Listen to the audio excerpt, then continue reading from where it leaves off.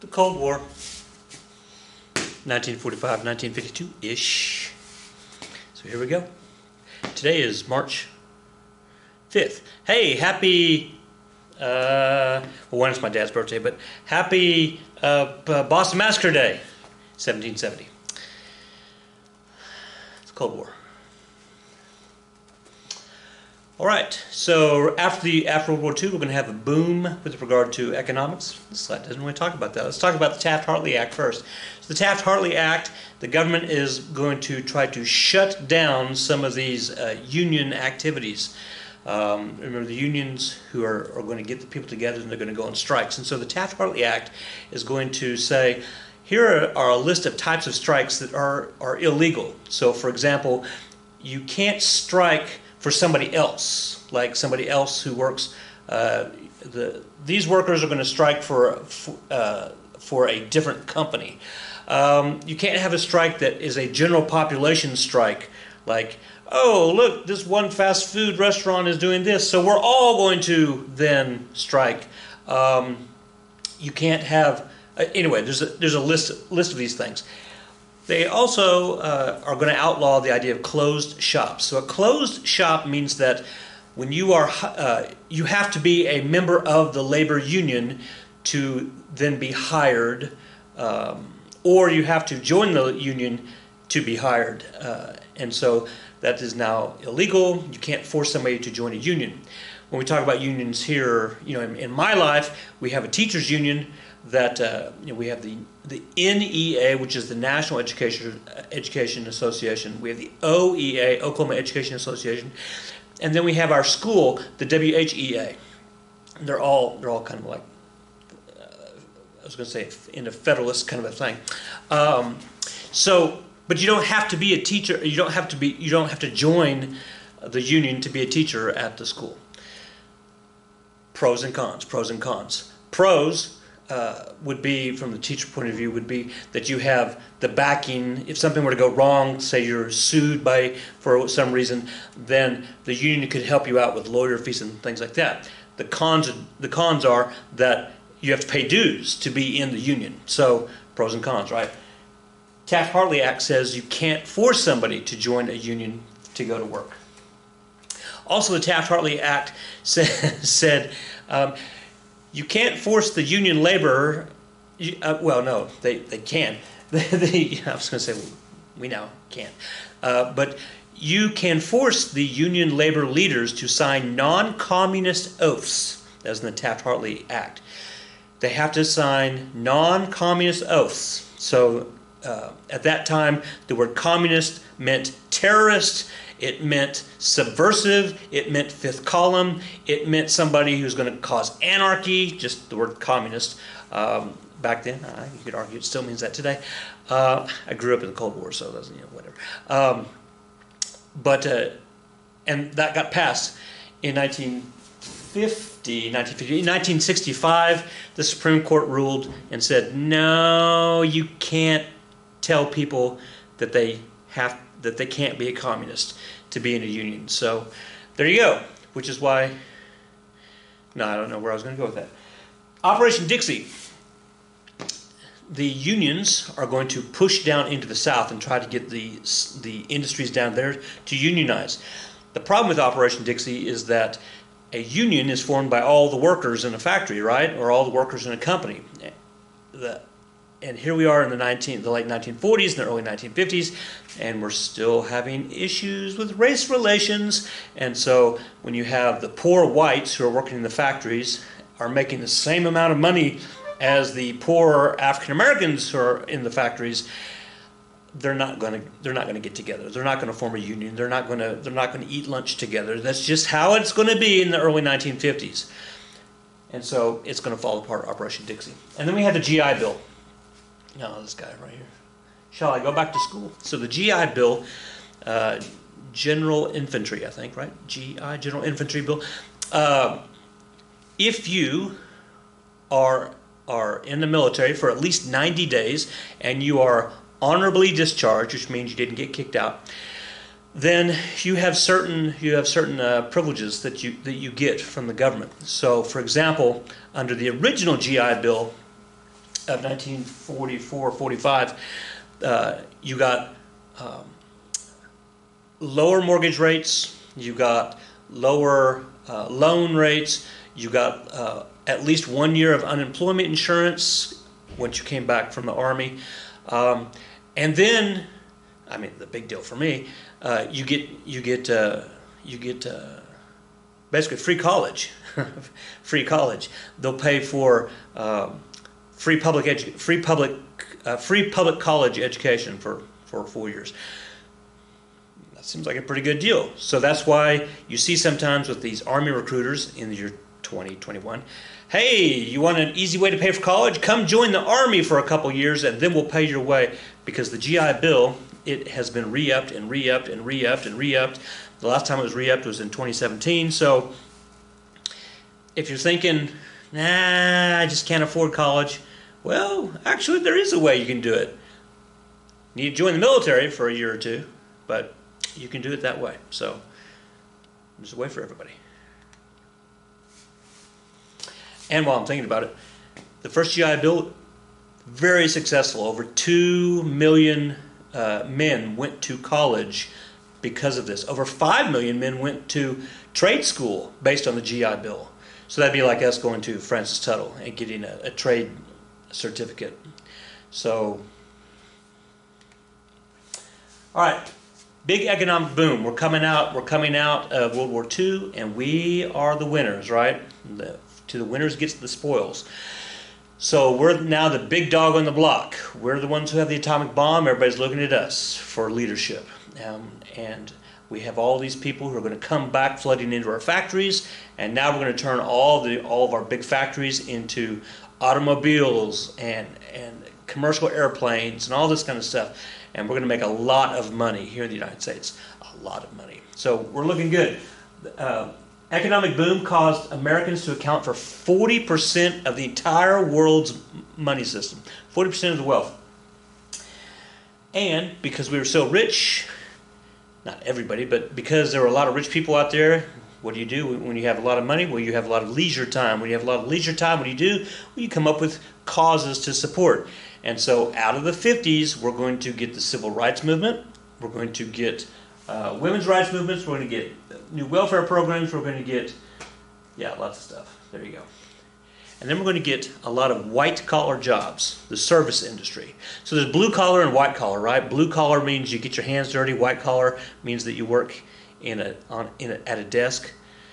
Okay, that's extremely simplified, right? So blue-collar, somebody who works in a factory, works with their hands. It's a blue-collar, so like a farmer or an industrial worker or, right. And then a white-collar, somebody who wears a tie. You have the white collar and you wear a tie. So somebody who works in an office.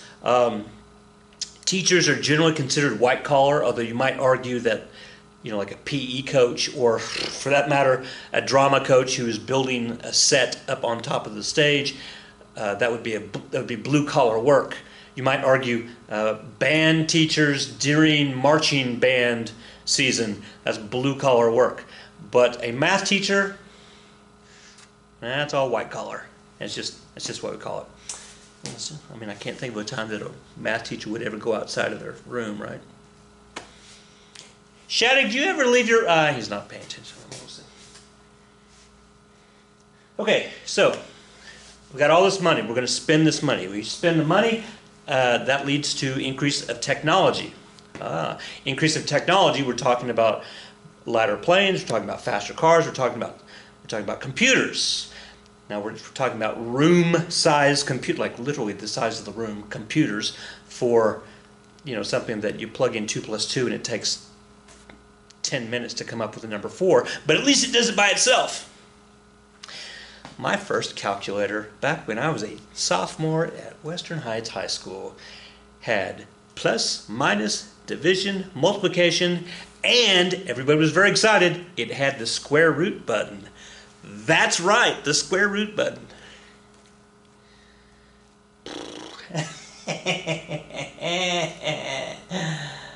Hey, Middle East oil, pretty cheap at that time. A lot of people making a lot of money.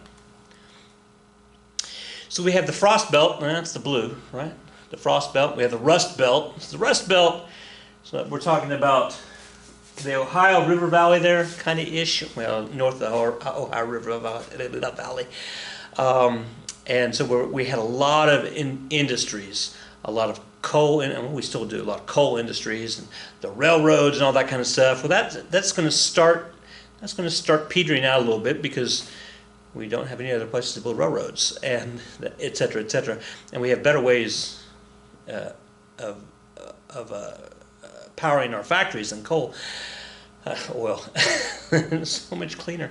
So people are going to start moving to the South. Why would you move to the South? Well, there's lots of reasons. One, better jobs, better climate, lower taxes in the South, in the southern states. We are friendlier people because we say the words howdy. We have better college football teams. Well, not in Texas. And more fast food franchises. Yeah, that's why you move to the South. California accounts for 20% of the population growth. Hey, we've been through like 3 slides without talking about race relations. Yet again, the United States, we're just not getting it through our heads. We're not getting through our heads. Here we go. The white flight. All right, so this is a term, I think we talked about this in if you were in my 9th grade class. You think about the inner city schools, or, well, not necessarily the schools. We'll say the schools. We'll use that as an example. The inner city schools, they became much more multicultural, much faster than any other place. Well, let's just use Oklahoma City. They became much more multicultural than the surrounding schools.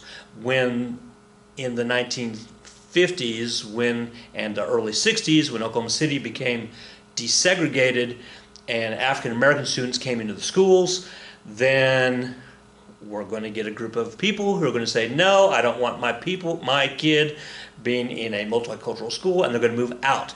And so you get the suburb schools that are going to be more homogeneous, more Caucasian. If you think about our school district, if you go up to the front, that front lobby there, and you start going through the pictures, and you start, in 1954, 56, whenever that is, and you start flipping through the turnstile of the pictures, it's a very homogeneously white school, right? And then if you jump to the 80s, when I was a student here, we were probably, I'm going to say 85, 90% Caucasian. And for some people, that wasn't homogeneous enough.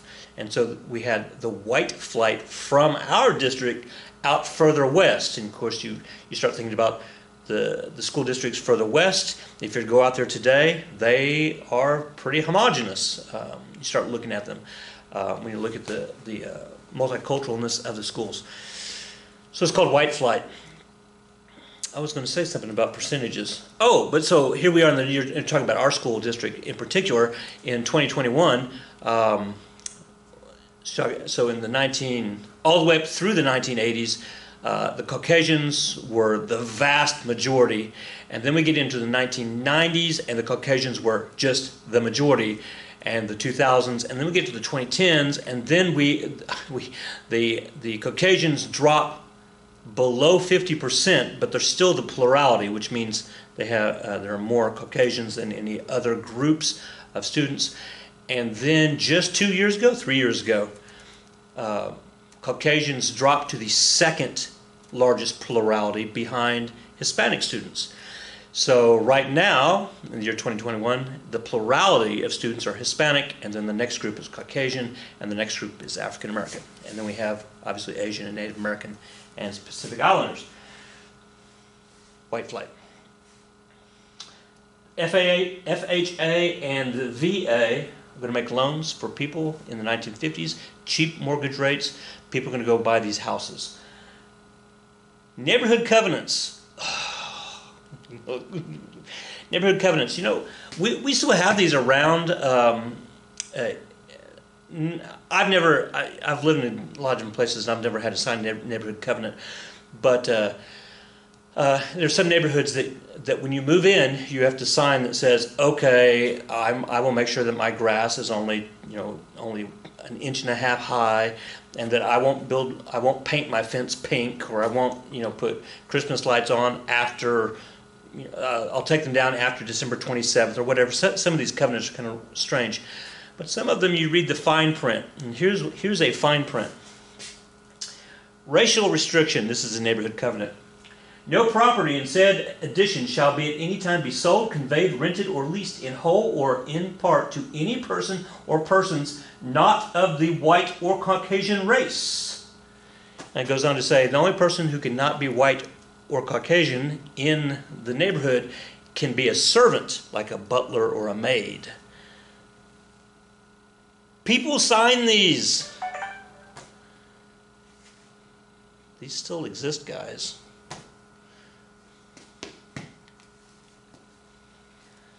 All right, get back to our happy place. The post-war baby boom. So we call them the boomers, right? Okay, boomer. The baby boomers. If you were born from 1945 to, I think we have different dates, but 45 to 1959, about 1960. So, because after the 60s, in the 60s we call them the hippies, right? So this 15 years we call them the baby boomers. And why was there a big boom of babies? Well, we call it the Super Bowl effect, right? The Super Bowl effect says that the winning, and it's been shown through interesting studies, that the Super Bowl effect says that the city that wins the Super Bowl, for example, Tampa Bay, for example, Boston, the city that wins the Super Bowl, 9 months later, there's a slight uptick in the birth of babies. Do you need me to talk to you all the way through that? You think you got that figured out? I'm going to let you. Okay, you got that figured out. But anyway, the Super Bowl effect. So we are the winning team in World War II. We're the winning team. Yay, go us! And so parties and babies. Okay, moving on. You know these pictures here. You got the nurses up there, and they're all holding the babies, two in each, and then you got the baby. I look at these pictures and I think to myself, I wonder if they ever, and you know it had to happen, I wonder if they ever were like, oh, I just put them, oh wait, which one was this? Which one was this? I forget which baby it was. We'll just put them in the whichever cribs. Maybe they put little toe tags on them. I don't know what they did. Just things that go through my mind.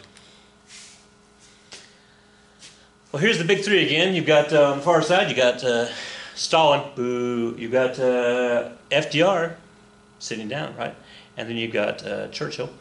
And this is at Yalta. So Yalta, these guys are going to get together February of 1945. So do your math, 1945 February. That's before the end, before we were in Berlin. Because that was going to be, April is when the Russians come in to Berlin, and then we get there in May. Russians. But at Yalta. So at Yalta, the big three, these three guys are going to sit down. They're going to make some negotiations, some deals. What's going to happen with Germany? What's going to happen with Poland, Romania, and Bulgaria? And then they started floating around this idea of the United Nations. All right. Stalin is going to then make a deal with FDR, and he's going to say, hey, look, once you guys help us beat Hitler, him talking to the Americans, once you guys help us beat Hitler, then we'll go over and help beat Hirohito over there in Japan. As long as, if we declare war on Japan to help you guys out, Americans, we want the following things. We want Manchuria and all the railroads. We want the southern half of Sakhalin Island. We want other islands. We want warm water ports when we declare war on Japan. And FDR's like, sounds good, sounds good. And then, of course, we beat Hitler, and Stalin does not declare war on Japan, and we're waiting, and we're waiting, and we're waiting, and we're waiting, and we're waiting. And then we drop the bomb on Japan, August 6, 1945. Japan's like, oh, man. And then right before August 9th, when we're going to drop the second bomb, Stalin declares war on Japan. We then drop the second bomb, Japan gives up. Stalin goes, see? We helped you. They declared war like 2 days before the second atomic bomb. But in Stalin's mind, in the Soviet mind, well, technically they were on the winning team for 2 days. Is some of my 1980s anti-Russian coming through? Can you feel the vitriol? The irony is I represented the Soviet Union at a Model United Nations in 1991 at St. Louis. And that I was a Russian minor. Oh, hey, Yalta that was not a binding agreement. So, I mean, it wasn't like, I mean, okay. All right, the Lend-Lease program. We're going to go back to that, and the United States is going to focus on giving monies to all the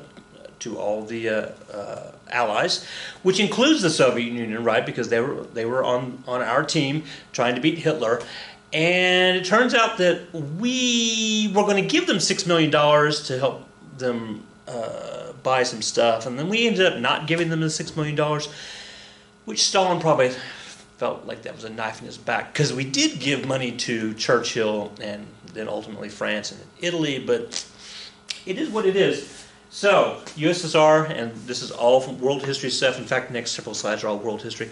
The USSR is going to create that buffer zone.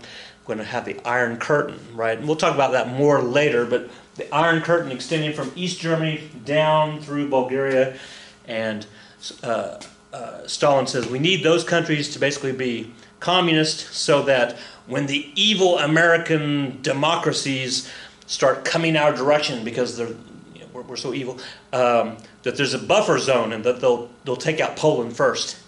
Way to go, Stalin! Throw Poland under the bus. Good job. The IMF, the International Monetary Fund, is going to be in 1944. Look at me. I saw that. 1944. So that's like the. It's kind of like the World Bank. Speaking of the World Bank. Right, the World Bank. And so if a country needs loans, you don't necessarily have to go to your neighbor, but you can go to the World Bank. Today, the World Bank, I was going to say, if we were having this conversation last year versus the conversation this year, because we have different presidents and different opinions about how important the World Bank is, but anyway, the World Bank. Okay, so this was basically led by the United States to form these two entities, and all of the Western democracies in Europe are going to jump on board. The USSR is going to go, we don't need no stinking, no, that's a different accent. Comrade, no. Anyway, they didn't want to join the World Bank. I wonder if that's going to come back and hurt them later. No, I don't want. I know, and it does. In September of 1945, the United Nations is going to be formed. So there are going to be 55 countries. Look at that. That's not even on the slide. There are going to be 55 countries that are going to sign the charter that basically says this is League of Nations Part 2, but we're going to do better with this one. In the League of Nations, there was basically just one big committee. In the United Nations, we're going to have several different committees. But they're also going to throw out a different idea. We're going to call it the Security Council. So the Security Council, oh man, I'm going to limit myself to 5 minutes on this slide. The Security Council is there's only 15 countries in the Security Council. 10 of those countries rotate every 2 years. So South America gets 2 picks, and Africa gets 2 picks, and Asia gets 2 picks, Europe gets 2 picks, etc., etc. So those 10 countries are rotated. But 5 countries are permanent. Those 5 countries include France, the UK, the United States, the Soviet Union, and China. Those 5 countries are special in that they will always be on the Security Council, and what makes them more special is they have veto power. So if any one of those countries votes no on a resolution, the resolution does not pass. So it could be a vote of 14-1, but if that one was China, it doesn't pass. So if you think about all the world events in the past, well, we haven't really talked about this, but all the world events since 1945, either the Russians have not liked it, or we haven't liked it, and so it's really hard to get something through the Security Council passed because somebody's going to veto it. Which is, I mean, you might argue that red that's good because they're not just willy-nilly sending troops everywhere. And they do, I mean, they do pass things. For example, Resolution 667, 668 against Iraq when Iraq invaded Kuwait. So, and Desert Storm and all that kind of stuff. All right. What else do I want to talk about? There's so much. The World Health Organization, UNESCO, again, depending on which president, pro and con, right? President Trump did not want to deal with he was not a big fan. He took us out of the World Health Organization. President Biden put us back into the World Health Organization. All right, so more about the UN later.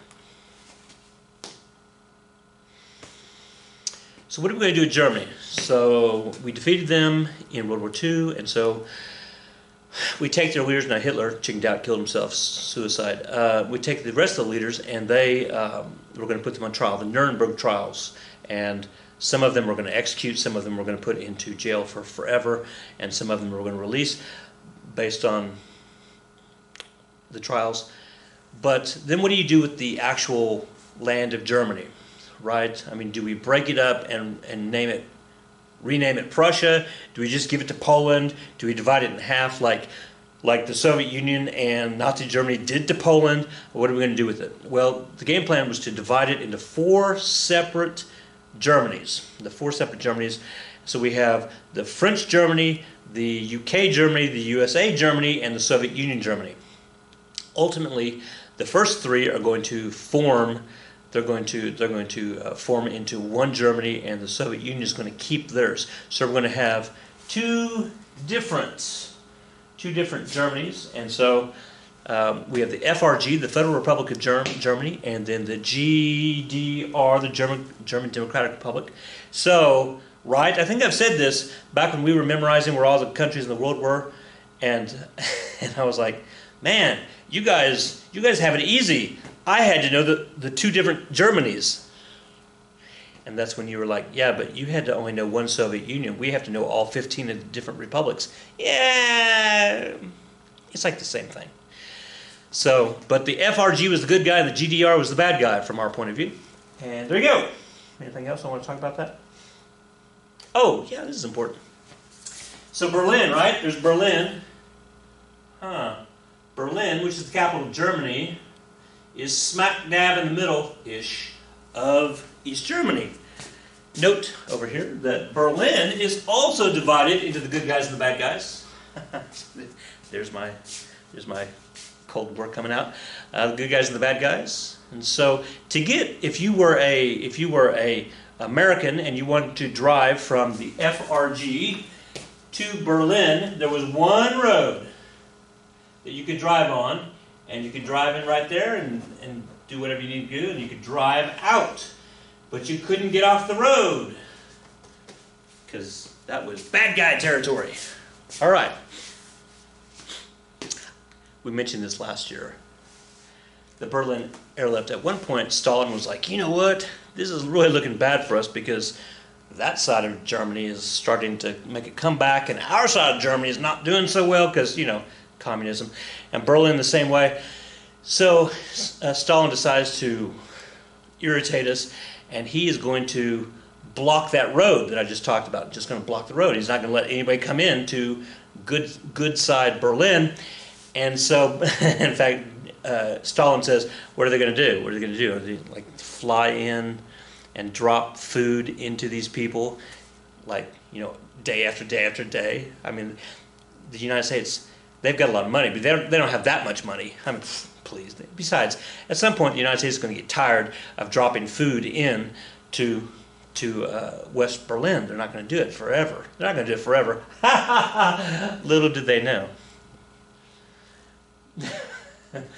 6,000 pounds of food every day. We did that for 400 days in a row. 400 days in a row. And finally Stalin's like, okay, you've made your point. You're richer than us. So the Berlin airlift was lifted, and Eat our shorts, Stalin. All right, moving on. Hey, here's President Truman. Remember, he took over from FDR when FDR suffered the brain hemorrhage and died 18 days before Hitler chickened out and killed himself. I've said that twice now. Truman's going to take over. He's vice president. He's going to take over. Truman is, let's see, he's the average man's average man. So he's not like, so he'd be like a C plus, but no, he's actually a C. Like between a C plus and a C minus, he's like a C. The average man of the average man. Whew. So that equal to like a 75 in class. Don't get C's on your report card. You want A's on your report card. Speaking of no college degree, do you see how I worked that? That was just coincidence. Took over from FDR after FDR's death, made the decision to drop the atomic bomb in Japan. All right. So what are we going to do about the big red menace on the other side of the world? Well, we've got to come up with a plan here. Let's see. 1946, Stalin reneges on an Iran deal. The word reneges means that he backstabs Iran and the rest of us to pull troops out of the country because Stalin's looking for cheap oil. So we're going to protest that. President Truman, he's going to say, hey, Stalin, we'd really actually prefer that you leave Iran because you told us that you would, and you don't want to mess with us. And so, surprisingly enough, Stalin backed down, which actually kind of shocked everybody, but he backed down. In 1947, we've got Secret Mr. X, although we all know his name is George F. Kennan, but Secret Mr. X is going to release this report in 47, and he's going to say, we need to come up with a plan to handle Stalin and the communists. So we're going to call this the containment doctrines. The containment doctrine is pretty simple. Wherever the communists, the Soviets, are, and they're trying to expand, we're going to be there. And we're going to be putting our hand out saying, no. We're going to push back. So wherever the communists are coming, we're going to push back. The containment doctrine is going to go for the next 40 years because we're talking about in Central America, we're talking about Southeast Asia, we're talking about all sorts of places. So, and we'll get to more later. This is This is Stalin choking on his pipe. He's a big pipe smoker. Choking on his pipe. The pipe is labeled the Truman Doctrine. So, the Truman Doctrine, we will stop you wherever you go. The Marshall Plan. I like this cartoon. The Marshall Plan. So, the United States, we're sitting on all this money, so we're going to help out Western Europe. I mean, they were devastated, right? World War II, millions of people died. So, we're going to send them money, and basically it's going to be, it's a loan, but yeah, we know they're not going to pay us back. But so we're going to give them money. France, Italy, the UK, Denmark, all these Western Germany, we're going to give them all this money. And we're going to offer money to the Eastern Bloc, to the people on the other side of the fence, the red countries. We're going to offer them. But it turns out Stalin is going to tell them, no, do not accept that evil money from the democratic states. So they don't. And in the year 2021, they're still behind. But it's good to have hindsight. It's good to be on the winning team. That's right. Can he stop it? Can he block the shot? And this says the Marshall Plan. So the Marshall Plan is the plan to send the money over there to Europe. $12.5 billion to 16 countries. Goodness. Also of note, there at the bottom, just kind of a side note, throwaway. In 1948, Truman recognizes the state of Israel as a country. You can say the word state and country if you're like, because the rest of the world calls them states, calls countries states. Here in the United States, we have states, so we call countries countries instead of states. States of the world versus states of the United States. Somebody should make a play out of that. All right, but anyway, we recognize Israel, and that's going to irritate a lot of the Arab states over there. See, I said states instead of countries. See how I smoothly worked that in. The Arab states over there, But they're going to get over it. Well, no, they're not going to get over it. They're not going to get over it. No, they're not going to get over it. In 1947, we're going to establish the Department of Defense.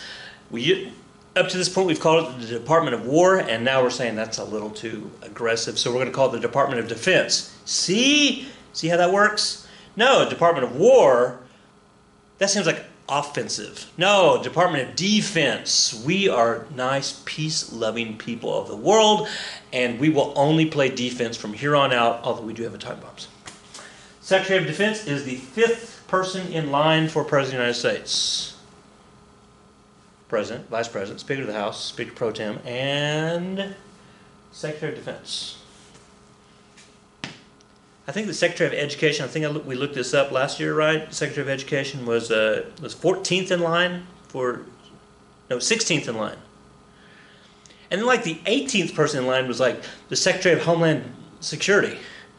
You're thinking, really, the Secretary of Education should be President before the Secretary of Homeland Security?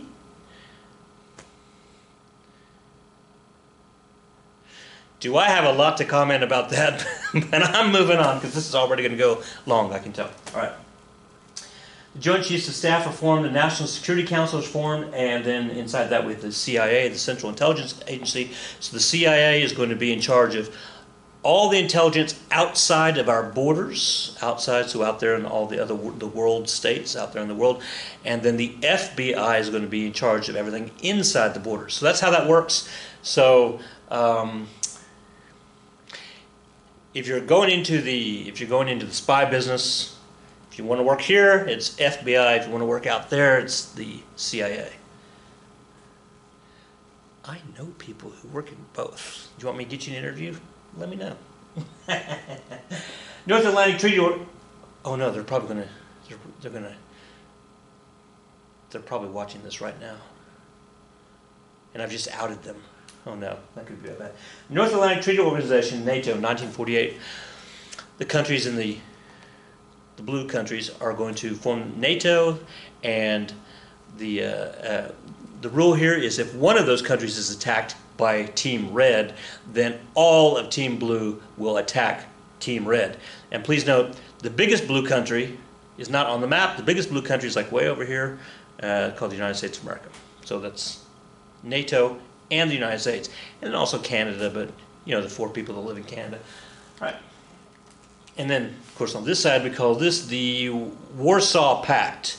So it's the Soviet Union and that little group of countries. Countries that don't exist anymore. Czechoslovakia, Yugoslavia. Why? Communism. Meanwhile, and it seems like we're doing a lot of world history, but it does affect us here in the United States. Japan, after we beat them, after we drop 2 bombs on them, they're going to play nice. Douglas MacArthur, he's going to basically script up, well, he's going to have people script up the Constitution of Japan. Everybody's going to sign it on the USS, I think the USS Missouri, and they all live happily ever after. Japan, I think we have talked about this at some point. Japan basically is told they can't have any more military, that we will be their military, so they're going to take all their military money and they're going to put it into electronics. And then, there you go. The reason that you have a Sony PlayStation today, or a Nintendo, or whatever, because we beat them in World War II. I mean, you can make that argument. 1949. Oh, I'm about to say the C word. Everybody, here we go. 1949, China. Mao Zedong. Remember, he had the big issue with Chiang Kai-shek, and they had the Civil War, and then Mao's going to take over, and Chiang Kai-shek is going to take his group, the government, over to Taiwan, and that's going to be the Republic of China. Mao's going to rename the Republic of China the People's Republic of China, and then we're going to get into this huge argument, we talked about this last year, with regard to, so who's the real China? Is it the Republic of China, the People's Republic of China? Because that person, that country that state, gets to the vote in the United Nations.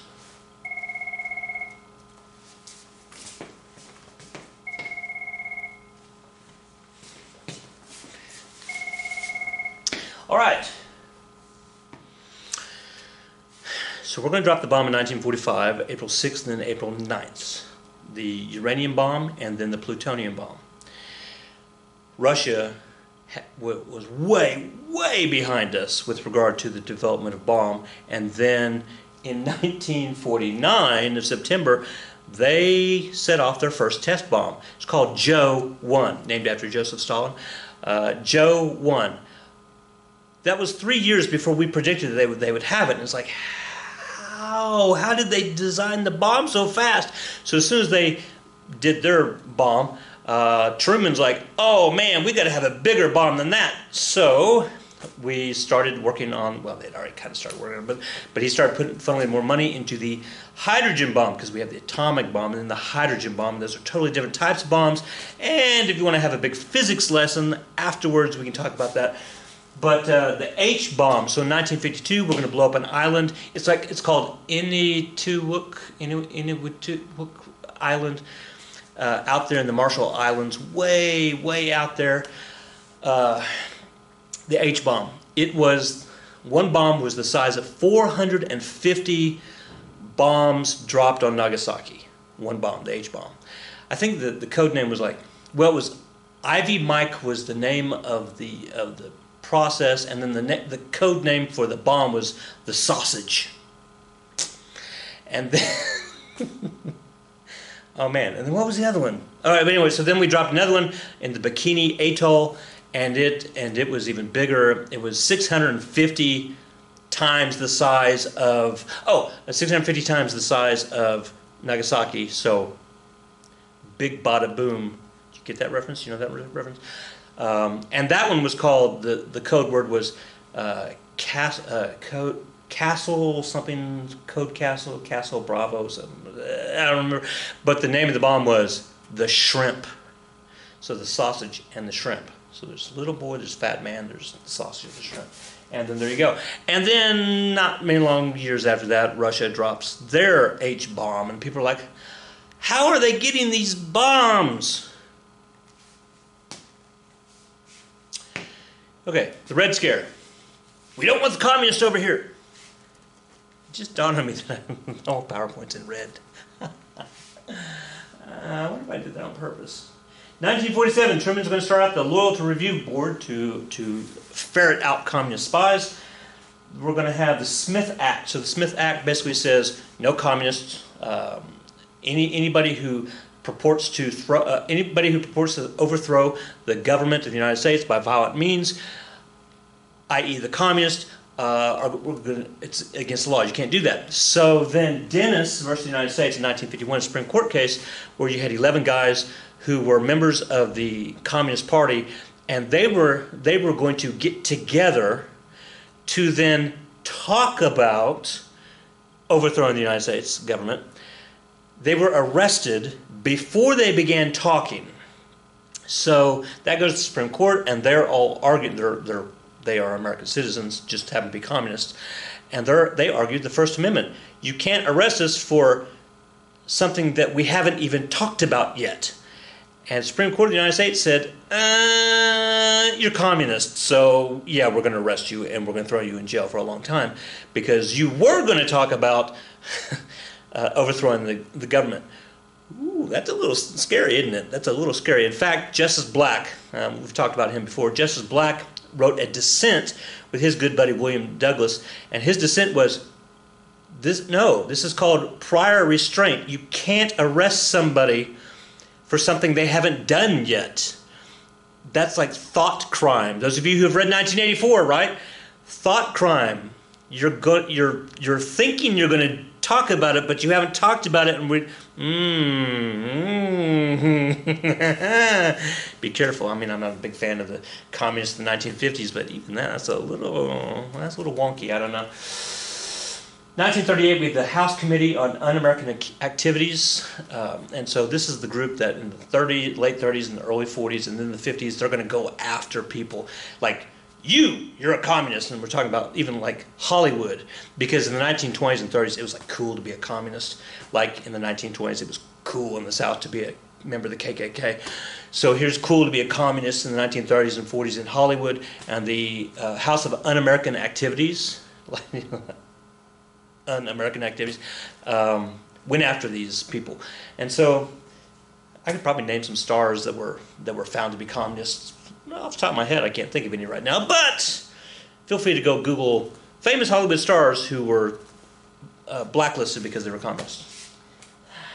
No, it doesn't matter. McCain Internal Security Bill. Okay, 1951. Julius and Ethel Rosenberg. Julius and Ethel made some poor decisions. They're going to get involved. Julius is well, they're both communists. They're going to get sucked in by a friend who is a communist and who actually knows a guy who knows a guy who knows a guy who basically works for Stalin, and they're going to convince Julius, who's basically an engineer, for him to start recruiting people for the Communist Party and for them to start stealing blueprints. So they stole blueprints of like sonar and radar. They stole blueprints of our prototype fighter jet, and they stole blueprints of the atomic bomb. Which, see how that works? That's how they got the bomb. The Russians got the bomb. They did it through spies. Well, ultimately, the guy, Julius recruited somebody who recruited somebody who recruited somebody. The fourth guy on that list found out that he was a communist spy. He got arrested. And so he ratted out the third guy, who ratted out the second guy, who then ratted out Julius and his wife Ethel. Now, Ethel actually didn't do any spying. Well, I say that, but she was. I might argue she was the grandmaster, because she's the one who typed up all the little things and put in the diagrams and then sent it off in, licked the stamp and put it on mail and put, "Dear Joseph Stalin, here's how you build an atomic bomb." So they were convicted of espionage, which under the 1917 Espionage Act, which we've talked about before, that is death penalty. So you get capital punishment. So they were given the death penalty. Now, actually, when they were, do I have a date on that? 1951. Seems like it was 54 when they were actually executed. But interesting story. When they were going to be executed, the federal prisons in the entire United States did not have an execution chamber. So they had to take the husband and wife, Julius and Ethel, they had to take them to Sing Sing Correctional Facility in New York, which did have the electric chair. And so, more interesting stories about this.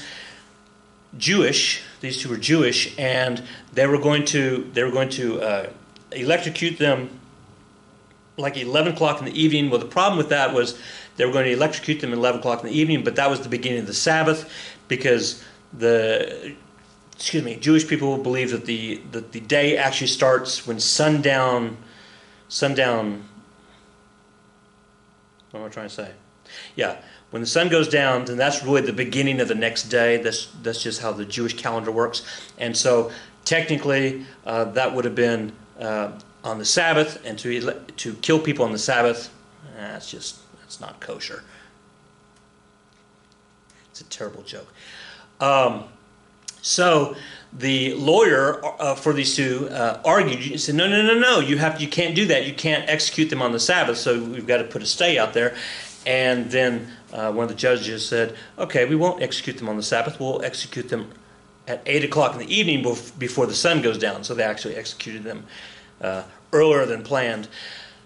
Julius was killed during the first shock, and Ethel survived the first 3 shocks. They gave her 3 shocks, and then the doctor went over there and put the thing in the stethoscope, and her heart was still beating, so they had to shock her twice again. And there's stories about how smoke was coming out of off her head. Anyway, awful. But the point is, don't spy for the bad guys.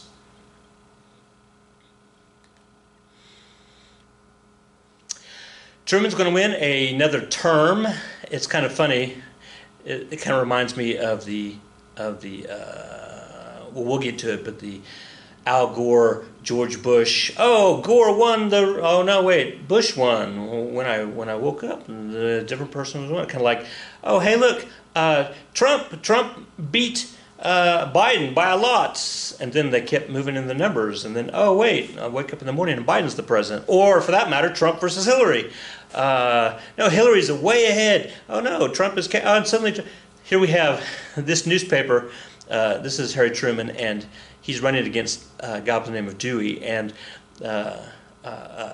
this newspaper printed the headline before all the votes were tallied, so it's kind of awkward. It's a pretty famous picture.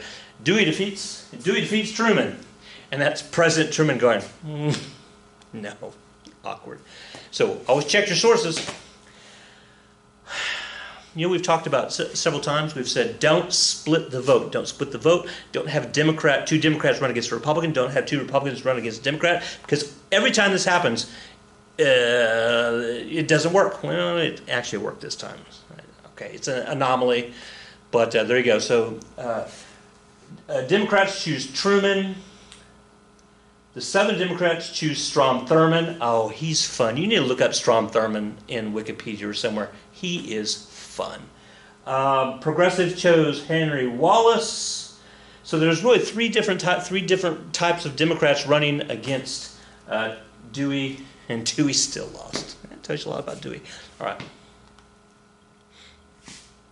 All right, we've got only 3 more slides and we're done. Korea. Japan gives up Korea because of the war. Soviets control the Korea north of the 38th parallel. And really, the Soviets, we're also talking about really the PRC, the Chinese. U.S. controls Korea south of the 38th parallel.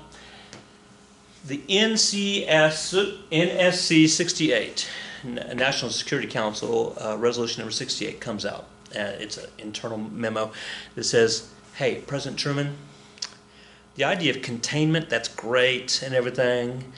Containment is, if the Russians start to push out, we're going to push back on them and we're not going to let them expand any. That's containment.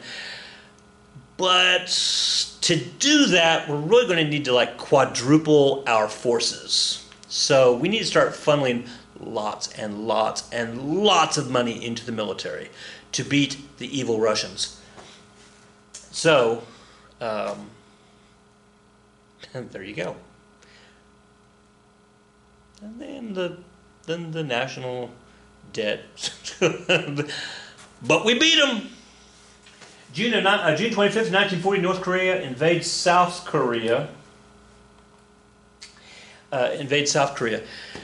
So the United Nations actually votes on this, right? The United Nations says, no, you can't do that. And the Security Council votes to send peacekeeping troops to remove the North Koreans back across the line of the 38th parallel into their territory and tell them to leave the South Koreans alone. So it was a United Nations effort. Now, 80 to 90% of the troops that the United Nations sent were Americans, and Douglas MacArthur is going to be the lead general for all the troops, the international troops. Again, most of them being American. So MacArthur, here we have North Korea coming down into South Korea. In fact, wow, yellow is all North Korea. They push them all the way down to just this little bitty part there in South Korea, and it looked like it was all over for the South Koreans. Then the United States shows up. I'm such a U.S. homer. And then we're going to push them back. Now note, that's the line right there. That's the line. That's the 38th parallel. And Douglas MacArthur was told, push them out of South Korea and make sure that they don't come back. And Douglas MacArthur said, well, I've got them on the run, so I'm going to push further. So he pushed them further, and he pushed them further, and he pushed them further, and you get all the way up here to the Yalu River. And he was told specifically by the President of the United States to stop. Stop. Because the Chinese had told President Truman, hey, if the North Koreans if the Americans push the North Koreans all the way to the river, you're not going to like that. We're going to come in. We're going to start joining the fight. And the President told MacArthur, stop advancing. MacArthur, with his big old head, his big old ego, says, no, we got him on the run. So he kept pushing, and sure enough, the Chinese then crossed the river. And you see, the Chinese came in, MacArthur had no idea that they were, I mean, he knew they were coming, but he had no idea how big they were, the Chinese were coming in, and they pushed the United States all the way, again, past the original line. So ultimately, we kind of got into a stalemate, and then we're going to have an armistice. An armistice is declared in 1951. Remember, an armistice means everybody put down your weapons. It's not a peace treaty. We're just going to put down our weapons, and everybody's going to walk away. And then we'll sign a peace treaty later.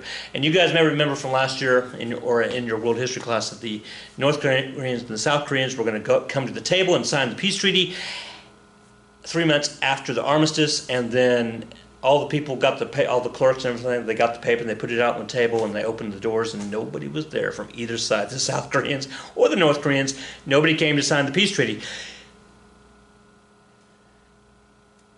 They still haven't signed the peace treaty. Yeah, they still haven't signed the peace treaty. 1951. That's 70 years ago. Huh. Oh, that's it. See? Told you that was it. All right.